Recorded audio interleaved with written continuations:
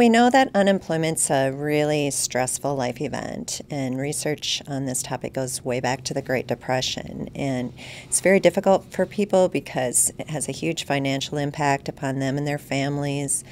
They're really uncertain about where life is going for them, and also there is sometimes some embarrassment involved. They're removed from their network of friends at their workplace.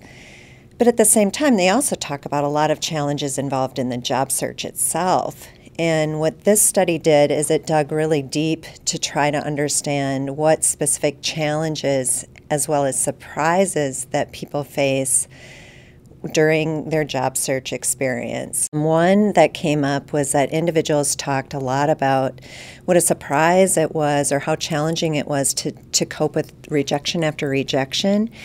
And even though people knew that they weren't going to find the first job that came along, there were so many times when they thought, this is the job and I'm going to get it.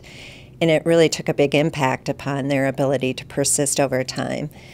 And another big challenge came through is finding the right target for what jobs to apply to. Some people took a bullet approach and just applied to any job that was out there that sort of seemed to fit them. And they learned over time that they had to be much more targeted.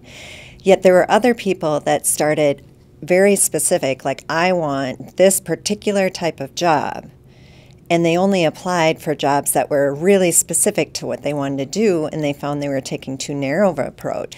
And just as a third example, we heard a lot about the depersonalization involved in the job search, and this was a big surprise to people, especially if they hadn't looked for a job for some time. So individuals talked about how they would just send their resumes out into this black hole or, just out into the ether, out through the internet. And oftentimes they never even heard back if they didn't get the job, even after sometimes getting an interview.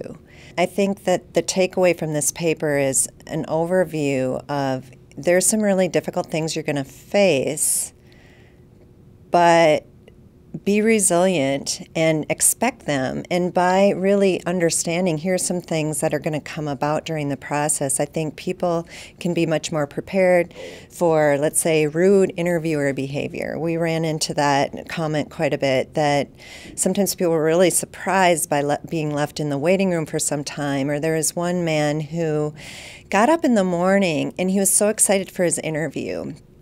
And he went to the gym and he was pumping weights and saying, I can do this, I'm going to get this job, here's what I'm going to answer this question. Then he got into the car. It was an hour-and-a-half drive to the interview, and halfway there they called and said, we've selected someone for the position, you don't need to come in. And by just alerting people of different stories and things that people have encountered, I think it helps create a sense that I'm not alone in this process and there will be challenges, but also they can learn from other people about how they handled those situations.